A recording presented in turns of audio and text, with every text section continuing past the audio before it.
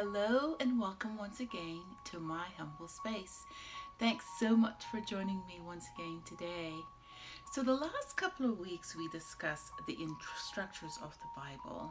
We learned about the possible training of Jesus and looked at some of the parables of one of the Pharisaic law and its alignment to him.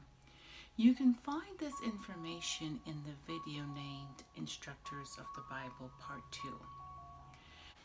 So once we become more back to life, the nonprofit I started will be providing language classes. I continue to meet with the team to discuss the logistics of how all this is going to play out. And while recently doing so, my thoughts move to the interpreters of the Bible. So today I'll spend a little time discussing this group. I may have to complete this in a two-part series, we'll have to see, but just wanted you guys to give you guys a heads up on that. So in dissecting the role of interpreters of the Bible, it is easy to note their link to instructors. Interpreters they instructed or illustrated. And when seeking out the interpreters in the Bible, there are references to just around 4 individuals, but yet there are about 60 suggestions. And most of these found in the book of Daniel. We see the word used in Genesis 42:23, which in Hebrew means to treat as a foreigner, and in Genesis 48, it means to interpret or explain. In 1 Corinthians 14:28, the Greek word Paul used means one who interprets or explains fully. In this context, this could also refer to one's ability to explain words of different languages. In Paul's academic stance, it generally means someone who's competent.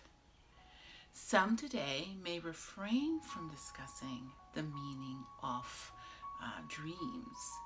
This may not be a thing to do in our modern day Christian life. Yet, I believe it's imperative to review areas of the Bible such as Genesis 41:8, where sacred scribes were brought in to analyze and deliver the meaning of dreams.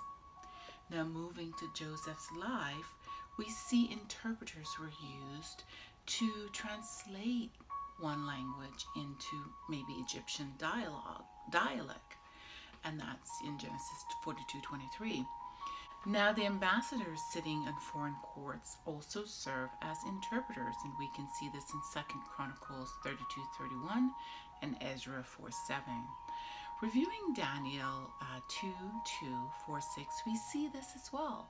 And having this ability also offered people prestigious positions on high courts of rulers who held no specific belief system. Quite obvious in the positions of Joseph, as we see in Genesis 48 and Daniel 1:3-5, 11:16, 2, and 1:4. Interesting fact though, both Joseph and Daniel served as interpreters of dreams. Joseph historically in the beginning of the covenant people, and Daniel at the end. But this lesson's focus of an interpreter as an occupation or trade is different. We'll get into this a little bit later. So consequently, friends, Daniel's utility as an interpreter of mystical handwriting brought him much accolade, with a promotion to boot. He was highly regarded for his ability, which took him all the way through the sovereigns of Darius and Cyrus.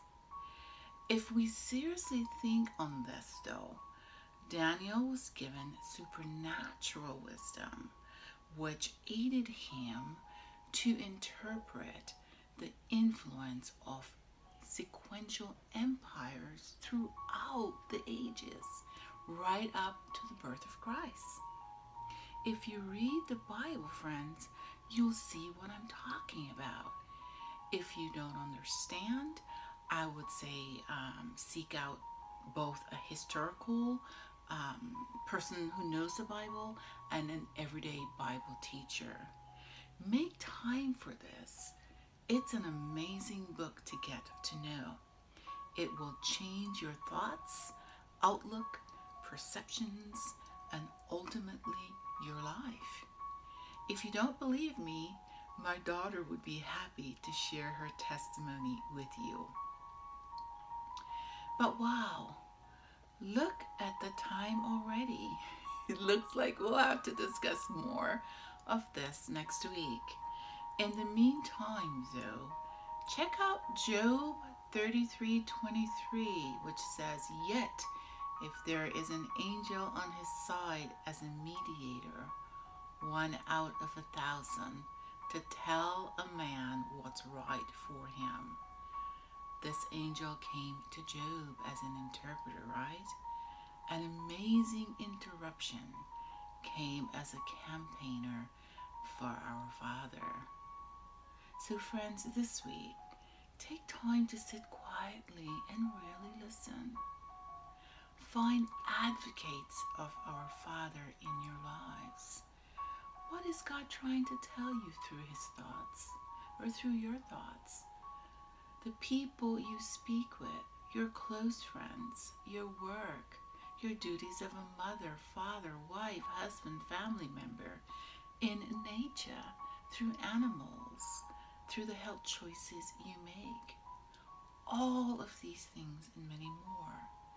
He teaches through the mediations of so many things in the Bible, but specifically through his Son, Jesus Christ. He continues to teach through fragments or wholeness in our everyday lives. Spend time in the Bible, you'll see. The more time you spend in right there, the more it will all make sense to you. So next week, we'll jump back into this topic. Until I see you guys again, though, remember, as I always say, be peace, be kind, be love, and be blessed. Bye for now, guys. Take care. Later. Bye-bye.